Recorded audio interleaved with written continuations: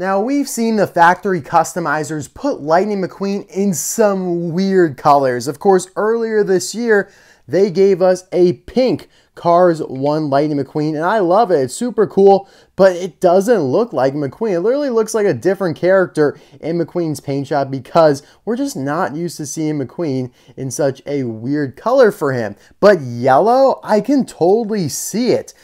Think about it this way. NFL teams will sometimes wear alternative or retro jerseys once a season. I could totally see McQueen donning a yellow paint job maybe once a year, once per couple years in one race or two. I think it'd be cool instead of the typical red paint job that he usually wears. Like, I think it would kind of garner some publicity. Everyone would be like, oh, what's that? Why is McQueen in yellow?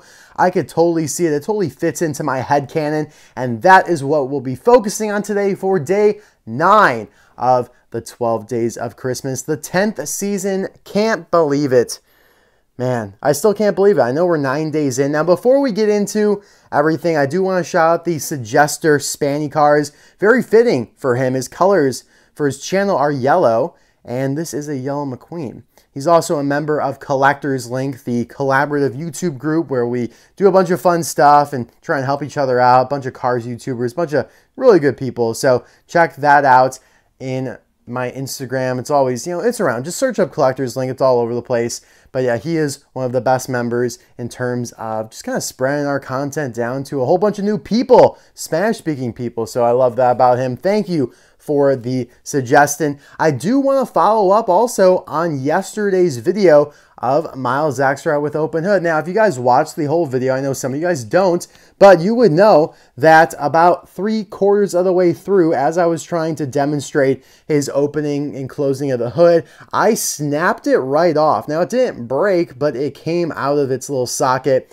and I wasn't able to get it back in on camera. In fact, it took me a long time, and then I finally realized just trying to kind of finesse it and click it back in was not going to work. You literally have to push it in, like Kylo Ren type of stuff.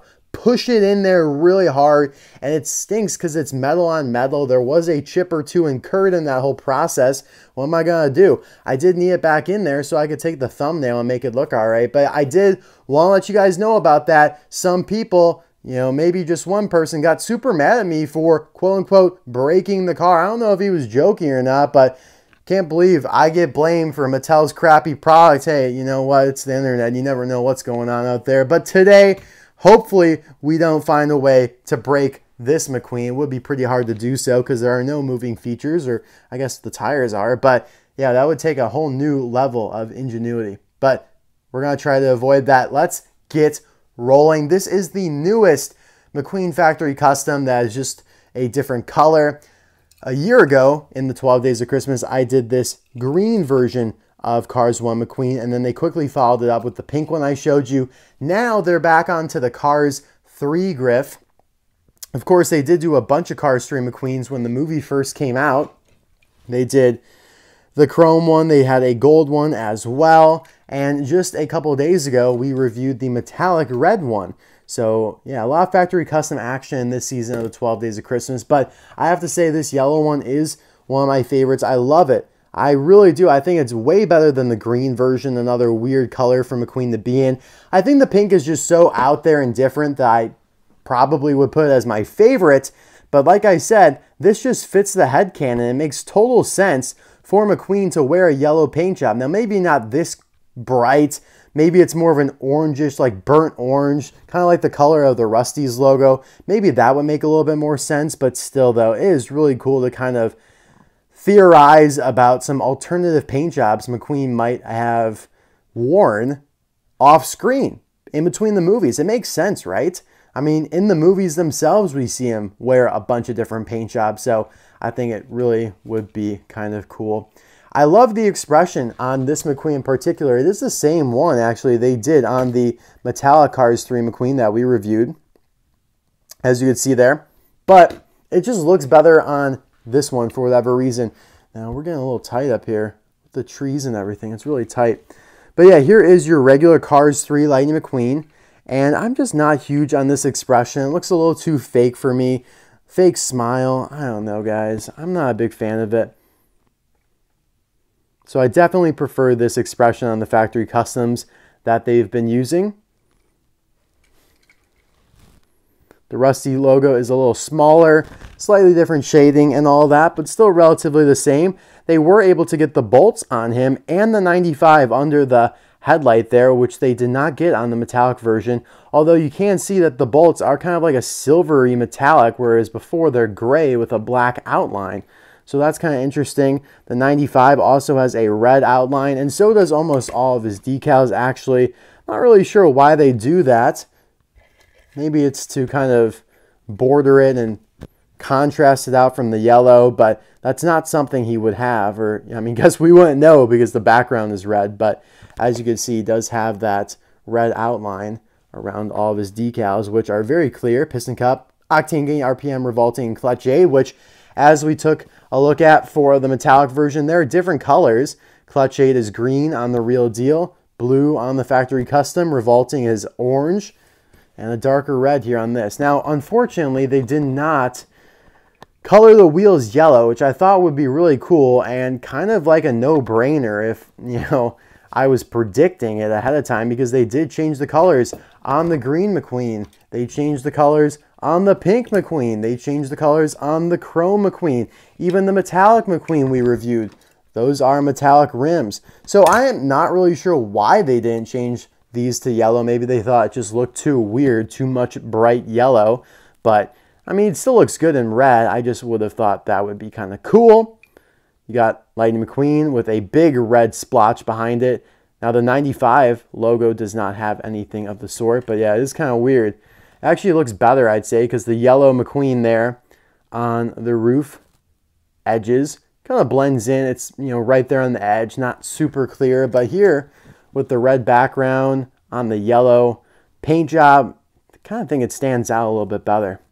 I'm really digging this McQueen here, guys. You got the Rust-eze logo there on the back.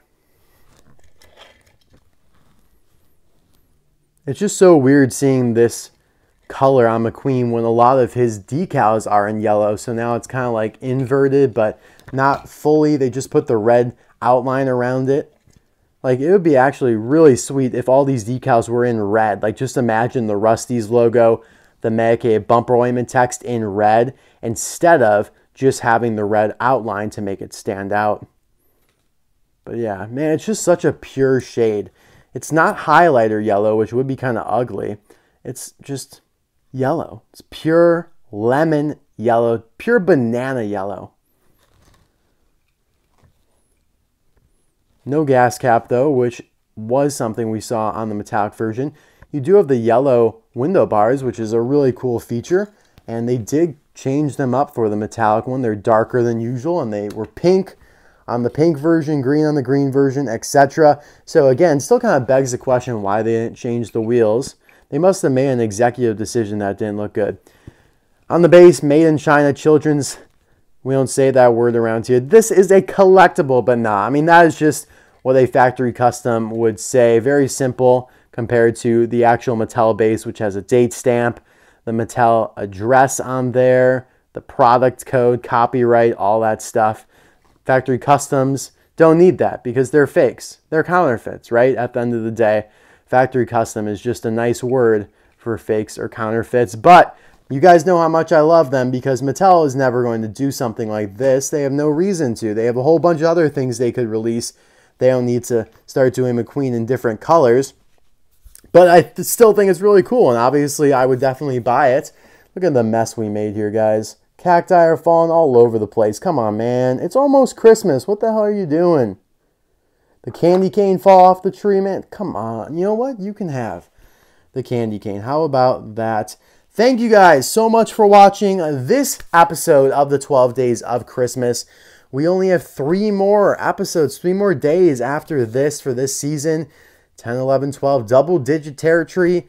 And yeah, Christmas Eve's tomorrow, Christmas Eve, then Christmas Day, and then post-Christmas, which is, by the way, Giga Haul Part 23 comes out the day after Christmas. So just because the 12 Days of Christmas is over doesn't mean the video spree is. I intend on doing daily videos actually next week to kind of close out the year. Very excited. So just because Christmas is over doesn't mean the fun is. Thanks as always. Bye now.